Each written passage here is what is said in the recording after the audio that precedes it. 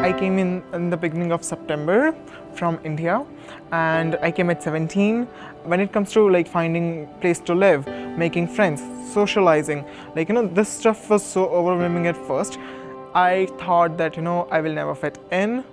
I felt everyone is so better than me, and I don't belong here. So, and when this all emotions come, it was important for me to share it with someone who can understand and who can have shared similar experiences. So that's why it was quite important for me to connect to my community.